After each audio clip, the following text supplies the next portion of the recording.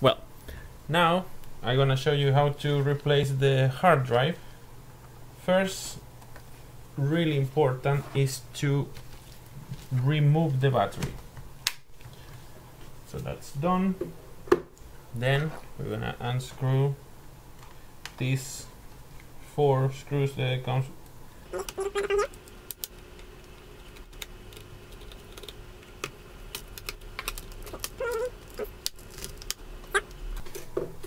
Down 2.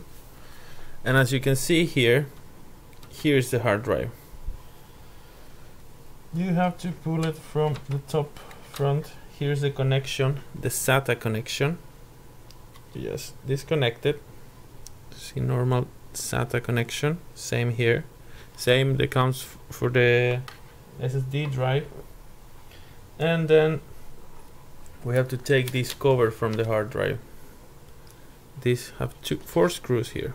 So I'm gonna take that.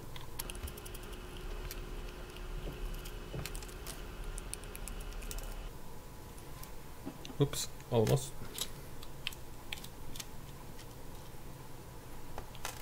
So, done.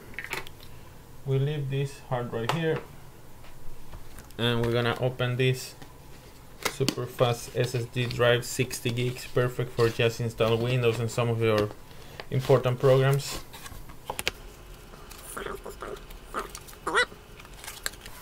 So, here's the hard drive. You can see, and we are going to connect these 4 screws again. I think it's left.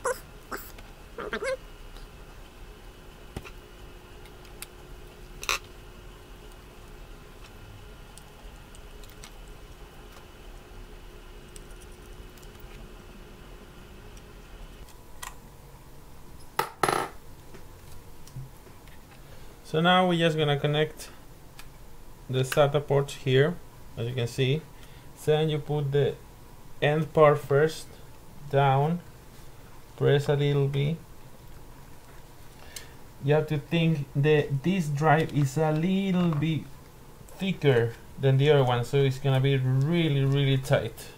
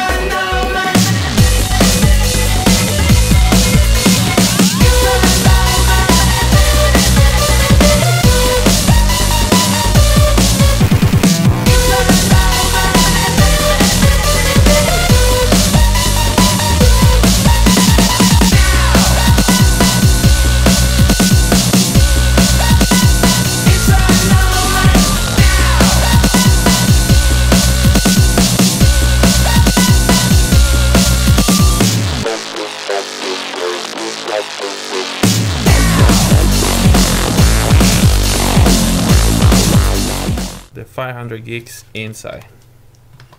It's really simple, guys. Done. That was all.